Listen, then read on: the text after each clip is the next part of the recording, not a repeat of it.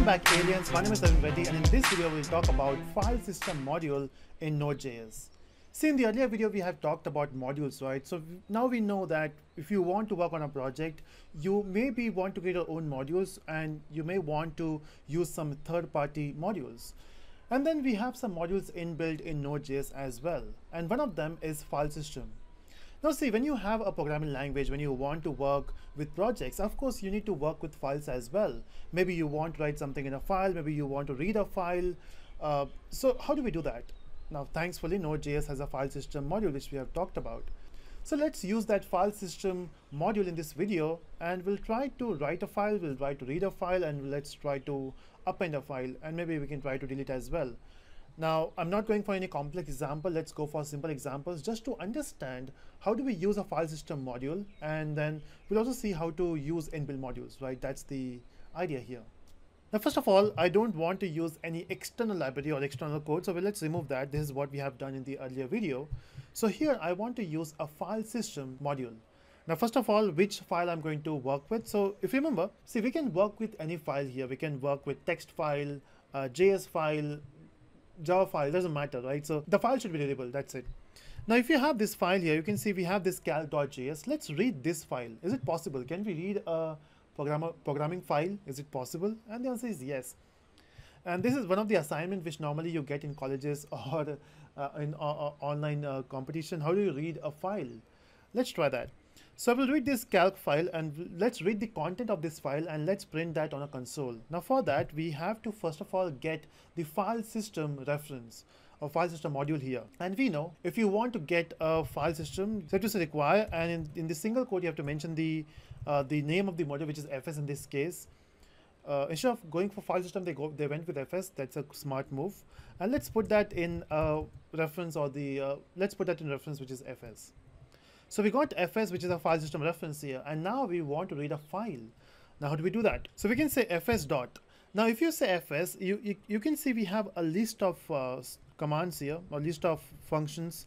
We need to use the function which is read file. Let's use that. Now this read file will take actually 3 parameters. One of them is optional, I guess. The second parameter is optional. The first parameter you have to mention here is the name of the file, and the name of the file is calc.js. Let's use that. The second parameter, which is optional, which is you have to mention the type of the file, or the format of the file, or the encoding, to be specific. So let's mention the encoding. In this case, the encoding is UTF-8. Let's use that. So you have to check what type of encoding is there in the file, and then you have to specify that here. It is optional. If you skip, it will not read the file in a UTF format, but it will not give you error at least. So the first parameter was the file name. The second parameter is the encoding. The third parameter is a callback function. See, what happens is when you say read file, now reading a file will it's a time consuming operation.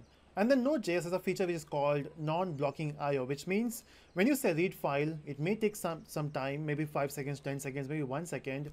You don't want to stop the execution. You don't want to pause the execution. So maybe read file process is going on, and then in the backend, and then you can continue with the remaining statements. And then, but how do you know that the read file function is done its job? I mean, it will come back, right?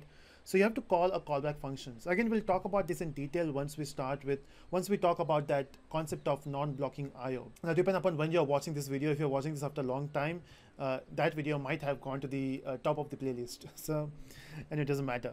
So let's use a callback function here. So whenever it completes the reading of the file, it will call this function. But then this function will have 2 parameters. The first one, what if there's an error?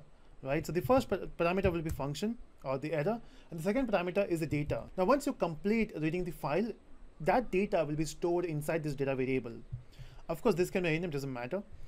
And then let's do the process here. So basically what we're doing is we're saying, hey, read the file in the UTF format, but then while reading a file, if you get the error, this error will have the information.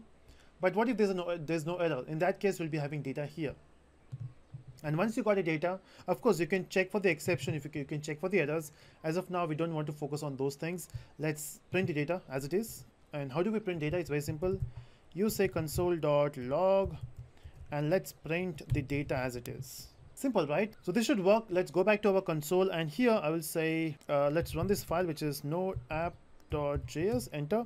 And you can see in the output, in the command, in the terminal, we got the code. That's awesome, right? So this So the content of this cs.js or calc.js is there inside, is there on the console. That's awesome. So that's how you can read a file. But what if you want to write a file? Let's try. So what I will do is, in this case, if I want to write a file, it's very simple. You just have to use a function called write file. The way we have read file, of course, we should have a write file here. Now this write file will take 3 parameters. The first one is the name of the file. So let's create a new file just for the experiment. So I will say calc.js, calc1.js. The second parameter is the code which you want, the content which you want to write. In this case, I'm writing a code, and that's why I will say console.log. You know, if you heard about this concept where a software can write a software, so that's what you're doing. One app or one code can write another code. I know we are doing a very simple task, but we can do that, right? So here I will print done. So I will just say console.log done, and then so the third parameter is, after completing this job, after writing the data in a file, if you want to print something or if you want to do some operation, you can do that here. But what if there's an error? So let's also take the handle of the error and let's print something. I will say console.log and we'll say data saved. I mean, of course, you can write anything you want, but let's say data saved. What do you think? Will it work? Let's try. So I'll go back to my node and app.js. You can see we got the output. It says data saved. And interestingly, we got another file. So the file was not there. So your code is actually creating a file. That's awesome. Now, if you jump back to this file, you got calc1.js. So that's right. It is creating a file. And then it is simply writing content. But what if you write content in calc.js? What will happen? I'm writing the same code, which is console.log done in calc.js now, which is already there. So what do you think? When you write that, will it be the last line of this code, or will it replace the entire code? So that's your question. Pause this video, write down your comment. Will it replace the entire code, or will it append it at the end? So let's try. I hope you have written your answer. Let's try, and you can see it say data saved, and it is replacing the entire content. That's what write does. So it will wipe up the content, and it will write the new content there. But we don't want to write a new content, right? We want to append it if it is existing file. Now in that case, what we can do is, instead of using write file, we can say append file. Okay, now once you say append file, let's try to run this code. Let's see what happens. If I run this code, it says data saved. But what happened to this file? And you can see in this file we got append, so it is adding the data at the end. That's what we wanted, right? So we got the content. So you can use write file, which will replace the entire content. You can use append file, which is append your data at the end. So that is working. I just want to check one more thing. How about deleting the data, deleting the file? So let's say we have this calc1.js, which is not required. I want to delete it. So let's go back to the code here, and this time let's delete it. So which function we have to use here? Of course, there should be a function, right? We have function for writing, reading, and for deleting, of course, we should be saying delete, right?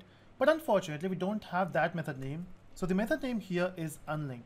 So we have to use unlink, and in this you have to pass a parameter.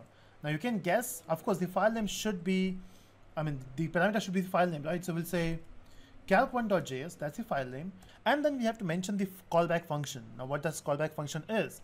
Now once you delete this file, what you want to execute. So I will say, hey, once you delete a file, in case there's an error, give me the handle so that I can do something with the error. But in this case, I don't want to do anything with the error. I just want to print deleted. That's it.